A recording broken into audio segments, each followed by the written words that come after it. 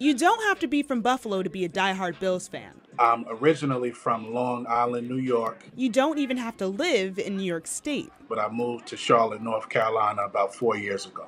For most of LaShawn German's life, he's been rooting for the Bills. Go Bills! He's even a season ticket holder. But I live in Charlotte, so I can't make it to every home game. So when I can't make it, I just go on Twitter and I offer my ticket up for free. German has been giving away tickets for years, and he's doing it again. But this time, the reward is bigger and better. Towards the end of the year, I sent out a tweet saying, like, man, the next time the Bills make the playoffs, I'm going to just buy a bunch of tickets and I'm going to take a bunch of Bills fans with me. And he's doing just that.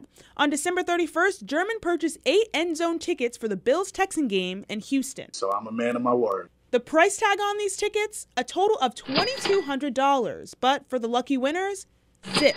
I'm not rich or anything like that. Far from it. I'm a hard worker. If you would like a chance to win these tickets, all you have to do is retweet German's tweet. By the time I'm ready to pick the 20 finalists, it's probably going to be retweeted 5,000 times. But you got to find your own way to Houston. The tickets alone was pretty pricey. On Thursday, German will choose 3 winners to give 2 Bills tickets to. I'm going to make some people's Christmas/New Year with these tickets. The winners and German will sit alongside each other, screaming and going crazy, rooting for New York's only football team. And I'm ready to go. In Buffalo, Jetty Johnson, 7 Eyewitness News.